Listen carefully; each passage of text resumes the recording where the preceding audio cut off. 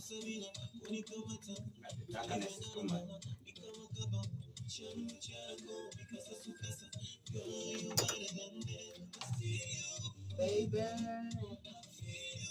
baby, I see you.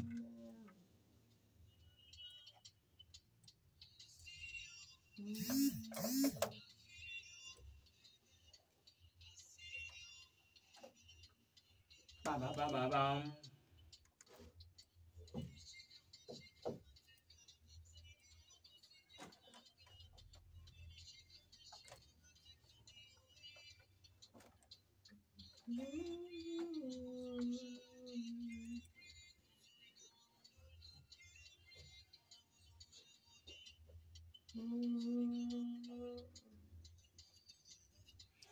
It comes in from Medi featuring Otili Brown.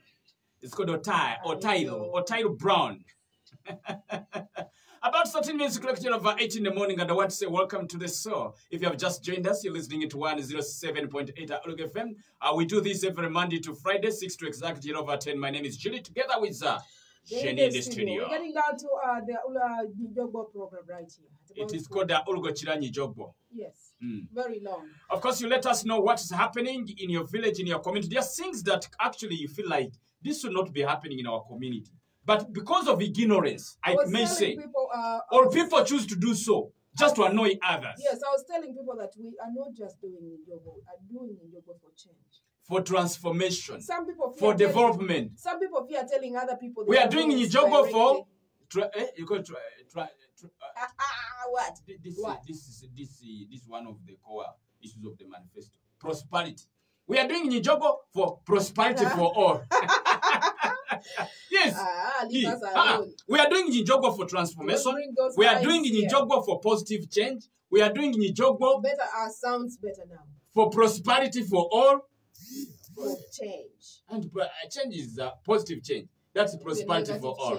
Anyway, 0783-808080 is the number to call and be part of this. So let us know what's happening in your community early this morning. Now, of course, for students, they are supposed to go back to school. Senior twos. Senior twos.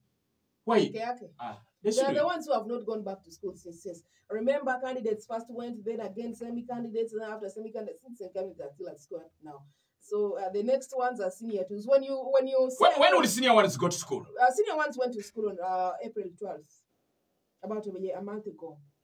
April 12th. So senior twos are going a month later. So we can say that senior one went before senior twos. Yes. Are you sure? Jenny, are you sure of what you're talking about? April 12th is when senior ones reported back to school. And the senior twos stayed home. 13th is when senior twos should report back to school. Because what is confusing me, we also have two senior ones. There's those ones who have just started. Those ones just started. Where are their result slips? How can they join senior one without result slips now? Don't be confused. Uganda today. This is Uganda today. This is not Uganda today. Anyway, I think as we talk as of today, everyone is in school. Senior two is not in school. You said it's okay. Once senior twos go to school, then we have everyone in school. P1, P2, P3. Leave alone. I'm talking about secondary school. Yes. We shall have everyone in school. If you say everyone, you're meaning in secondary school. I'm saying in secondary school. Good. That is beginning on 13th May. 13th. After the swearing in, they are first going to have the swearing in, then they start school. 13th happens to be Thursday. A Thursday? Why did they begin on a Thursday? Even you remember. Since I was born, it was actually a norm that you report to school on a Monday. But this time around, remember October 15th when candidates were supposed to go back, it was a Thursday. So I think because of COVID, we have changed it from Monday. It shall always be a Thursday.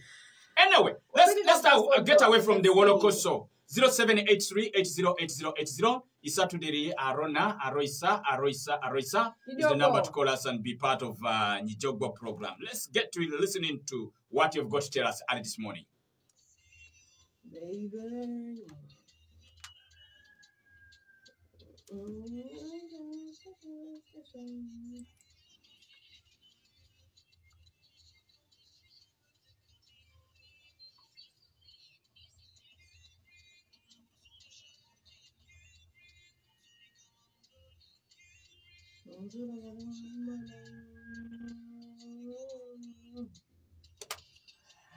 Yes, hello. Right. Yes. Opio Pascali. Women, what have they done?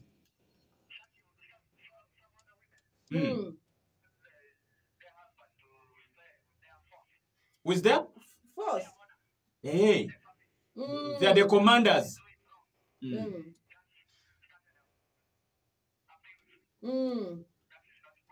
Okay. Opio Pascal. Hello. Hello. Talk to us and say hello. Somebody online. What is happening? Online, say hello. Sorry. Somebody next.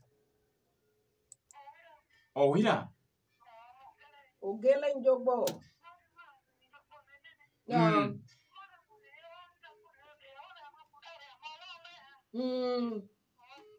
Okay. All right. Thank you very much for joining us, Bugiri. Hello. Yes. Kichere, how is Nimule today? Okay. Okay. Hey. So when they're enjoying, they think everyone is enjoying.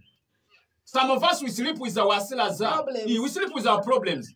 Now here somebody's just there. Hey, even on the streets. Hello. To reduce noise pollution on the streets. Thank you, Chichere. Hello.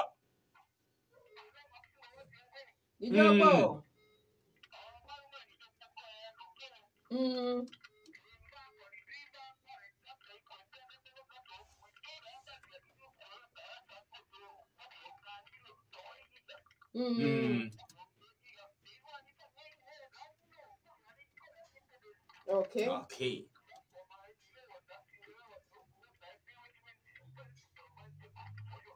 Manchokosi. Hello. Yes, please. Good morning. Yes, Boa. Where are you, Boa? Okay. What has the government done?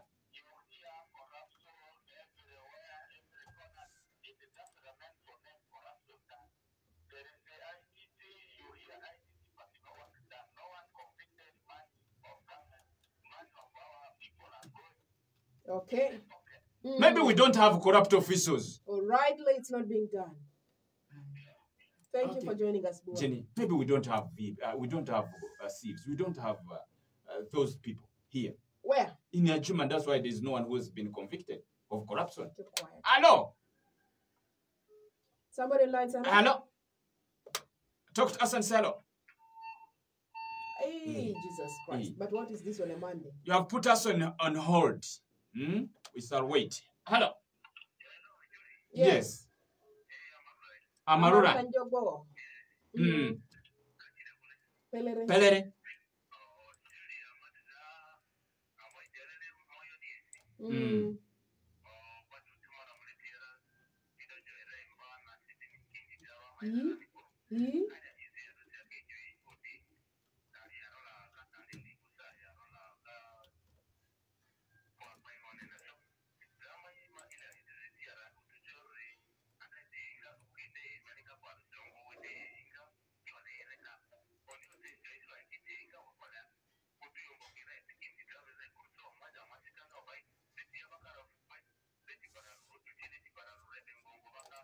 Alipe. Ametoka Samarula. Okay, sweet. Say hello. Our luck and last caller, say hello. Okay. Jenny, you should be having this run this morning. We're not picking up any other phone calls. Thank you so much. I don't know why you have passed when you were coming this morning. Anyway. 8 in the morning. Now, let's go to the Njogos very fast here. Pio called and was complaining about these women who want to order around their husbands in the home. You have to stay by their commands in the home. I'm not understanding how that works out. It also depends, by the way, on how you treat yourself as a man in the house. If you're a man and you do not exhibit the characters of a man, probably a woman will take over Because like, but what makes you a man? I've ever told people, being a man, it's not only impregnating a woman and having a baby and you say, now I'm a man. Are you fulfilling the roles and responsibilities of a man? If you are not, then a woman will take over. Now, why would I have to add anything? So it depends. It depends. I don't just imagine a woman from nowhere. You are a man. You do your roles as a man, and the woman comes and commands you, sit down. And you sit down. Stand up. And you stand up. I liked when you said roles and responsibilities. I think there is something maybe is wrong somewhere. Not just being a man. Or Pascal, find out, is this man doing his roles as a man? Together with Amarula complaining about a maram that has been dumped on roads in Fuda and in Moyo, and this the maram is not being scattered, spread on the road, something like that. You guys, when Amarula says that when they try telling you, you're saying it is the rainy season, the roller is going to become muddy, and the rest of it all. When it was the dry season, you were quiet, you didn't do anything. So which one is the best time for you to do these things so that people can give you that time? What I only want to tell these people who are working on roads is, if you have chosen to work on the road today, do not do a long distance. Do short and finish it. Other than you said they decide that this week is pouring of maram. You pour from here up to JP. Honestly speaking, it causes a lot of disturbances. You come and pour a short distance and complete it on that day. Tomorrow continue. This is what I want to advise them. Kitele was complaining about neighbors who play very loud music, inconveniencing other people, and then you don't even feel it. Some people even do this on the streets, by the way. I think we should think about others as well. All these things of feeling about yourselves, you're doing things because they make you happy, and you don't mind about other people. Time will come and you'll be feeling inconvenienced when they do that to you. To you. Yes, Mapengo was complaining about thieves. People who are in homes. For example, Julie and I stay in the same home.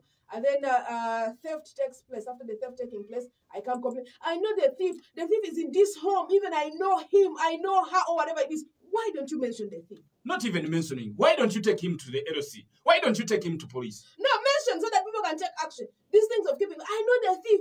I know the person who stole this. I know the person who did this. That means you're encouraging that person to do what they do. I was told that some people are scarecrows. They want just to speak so that somebody say, please forgive me. I think he has known me. Nonsense. Abu was complaining about this corruption thing in government. We keep talking about corruption, left to right, corruption, IGG, all those agencies are responsible for fighting corruption, but it doesn't seem like there are fruits coming out of these corruption things, and fighting it is really not a thing that we are looking at or maybe seriously taking up. But honestly speaking, I think his statement makes a lot of sense. You look, when you go through, you find corruption is one of the biggest challenges Uganda is facing.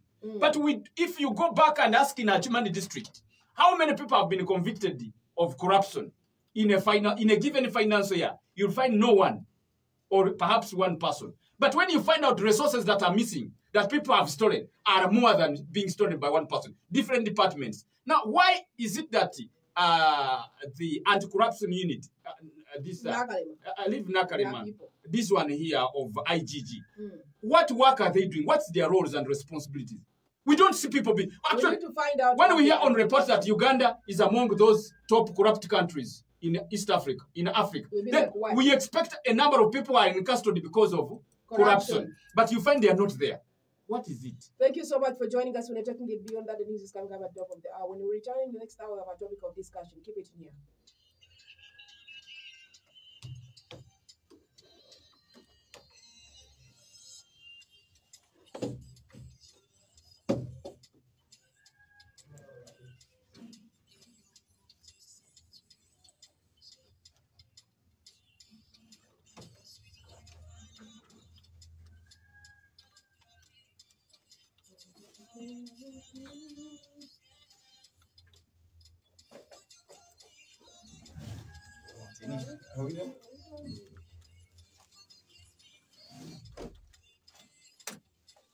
Good morning, Yasin.